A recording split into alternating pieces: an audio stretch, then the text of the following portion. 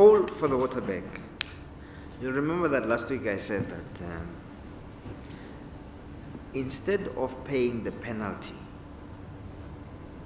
for the projects that have been delayed, where we had signed take-or-pay contracts. So we signed take-or-pay contracts, and by now we're supposed to be using the coal.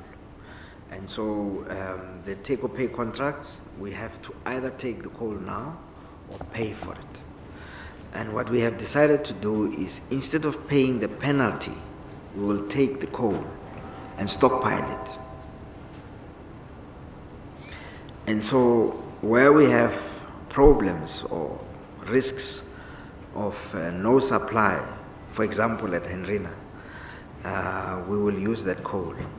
Now, Henrina requires a certain quality of coal, which means that you would have to either wash it or blend it with coal from somewhere else to bring it to the quality that is required at Henrina.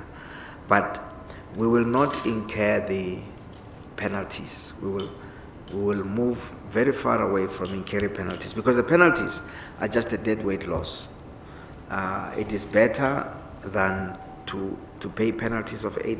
It is better to build stockpile areas and buy more land for stockpiles at a cost of 2 to 3 billion than pay penalties of 8 billion, because at the end of the whole saga, you will have assets of 2 to 3 billion. If you pay penalties, you won't have assets. And that is what we were saying about penalties last week. As far as Henrina is concerned, we are still in negotiations with Optimum. Their contract comes to an end on the 30th of November. Well, it's not a contract really, it's the period during which they had agreed to supply us at 1 rand 50, so 150 rand a ton. Beyond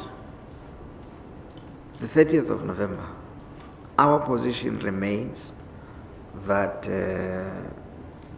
Optimum is under contractual obligation to supply us with coal at 150. And we maintain that we are legally entitled to penalties that they must pay us of 2 billion. And so our position has not changed.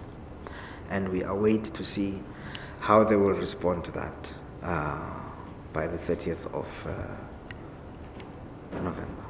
We won't be drawn into speculation about how much it's going to cost to deliver the coal. However, having said that, I can tell you that for 1 month, Optimum did not deliver coal to Henrina. I'm not sure, and I do not know if they were hoping or anticipated that load shedding would increase with Henrina without coal and not operating. We were able to bring coal to Henrina at less than 500 rand. In fact, at less than 480 rand. But as far as Henrina is concerned, we have a contracted price of 150 with Glencore. And to the extent that they're not able to deliver on their side of the contract, they will cause us damages that we can recover from a court, a competent court. And so to the extent that we have to buy coal elsewhere because they're not delivering it at above 150, doesn't matter how much the amount is, we will have a damages claim against them.